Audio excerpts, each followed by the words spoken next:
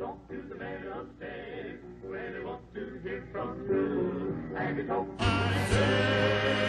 in the heart of Choctaw County, Mississippi in 1934, Roy Blackwood, his younger brothers Doyle and James, and Roy's son R.W. Blackwood Sr. formed the musical phenomenon that would become the most well-known and respected name in gospel music, the Blackwood Brothers. Why don't you swing down, sweet chariot, stop and let me ride? Swing down, chariot, stop and let me ride. Rock me, Lord, calm and easy. I got a hold on me, hold the sight. Why don't you swing down, sweet? Through the years, members of the Blackwood Brothers have won 8 Grammy Awards, 27 Dove Awards, and 5 All-American Music Awards. The Blackwood Brothers were the first artists to be inducted into the Gospel Music Hall of Fame in Nashville. The Southern Gospel Music Museum inside the gates of Dollywood in Pigeon Forge, Tennessee, recognizes the Blackwood family's significant impact on the music industry with an impressive display. James and R.W. Blackwood Sr. also hold places of honor in the Southern Gospel Music Hall of Fame in Pigeon Forge. In the moments to come, with the help of country music legend Charlie Daniels and many other Blackwood family friends, you will hear the remarkable story of how the hand of God planted a song in the hearts of a family of Mississippi sharecroppers, and that song took them to the top of the music world. I'm Shelley Lane Blackwood. Ron, R.W., Donna, and I want to sincerely thank you for joining us. It is our hope that you will be touched by the tragedy and inspired by the triumph of the Blackwoods. Swing low,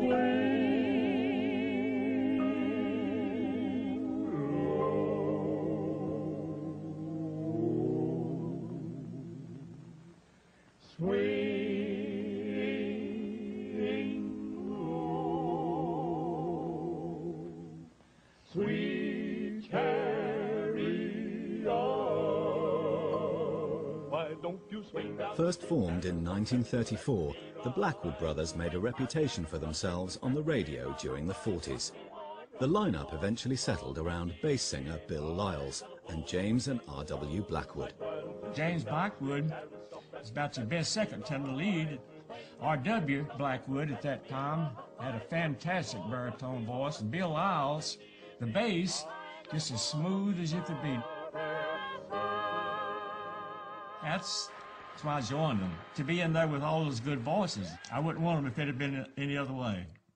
After tenor singer Bill Shaw joined in 1952, the first classic lineup of the Blackwood Brothers was complete. Here's a song we have many requests for. It's entitled, I'll Tell It Wherever I Go. A song for you by the Blackwood Brothers Quartet, featuring Bill Shaw, our high tenor singer, on the solo part, and Bill Lyles doing the bass fiddle part. I'll tell of the Savior, I'll tell of his great love. Bill Shaw was a tremendously high tenor singer, and what made them so good at that time was their high-ranged harmony. And if I were dying with just one word to say, I speak it for Jesus. Then breathe my life away, 'cause he'll be. The Blackwood Brothers' unique harmonies meant that they became the first real stars of white gospel. They won a prestigious TV talent show and played to packed auditoriums around the South.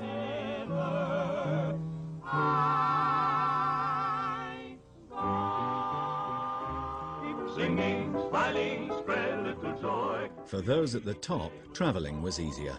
The Blackwood Brothers flew to their concerts in a private aircraft, which the group piloted themselves. But on the evening of June 30th, 1954, tragedy struck.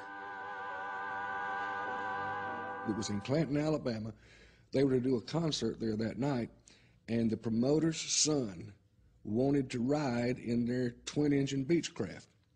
And so R.W. Blackwood, the pilot, decided that he and Bill Lyles, the bass singer, would take the promoter's son up for a little joyride before the concert. they were going to take off, and it was unlit. And this was about dusk. He took off, went out. Instead of going out the usual way, it went out by like that, and then all of a sudden, it just went up, just got in that position. He couldn't pull out of it, so it stalled, fell to the ground, and crashed. It burst into flames, you know, and then they were all killed. We never did fly anymore. When you tears in your eyes, Huge funeral in Memphis. A very young Elvis Presley in 1954 attended the funeral. Later, it was told he sat with his girlfriend, Dixie Locke, and cried. It was absolutely devastating to anyone who loved Southern gospel music. When Daddy died in the plane crash, I was 13 years old. I took it pretty heavy because he was my hero. They came over the news service, and you know, we just and we had just seen R.W. and Bill maybe not more than a month before that. I truly was heartbroken because there was nobody like R.W. Blackwood. there is no night, for in his life you never walk alone. Always feel at home, wherever you may roam. The Blackwood Brothers Quartet was reborn with J.D. Sumner singing bass and James' nephew Cecil Blackwood on baritone. Their first concert together was scheduled for Clanton, Alabama, the site of the plane crash. This was about a month and a half after the plane crash, and right back to the airport hangar, we did a concert without even rehearsal. Bill Shaw, James Blackwood, Cecil Blackwood, J.D. Sumner, Jackie Marshall's piano, and that started our career back up there at the airport with several thousand people there to hear us. And Elaine Blackwood, R.W.'s widow, Ruth Lyles, Bill Lyles' widow, they were there, and the kids. We introduced them. But I remember being there. I remember them introducing Cecil, but I think the one that got me the most was J.D. Sumner. All I know is I saw a guy just stand up, looked like he went all the way to the top of the mountain, as big as he was. J.D. Sumner built a bridge that night to R.W.'s son Ron, establishing a loving bond that would last for the rest of his life. He said, nobody could take your daddy's place. He said, I'm here to help.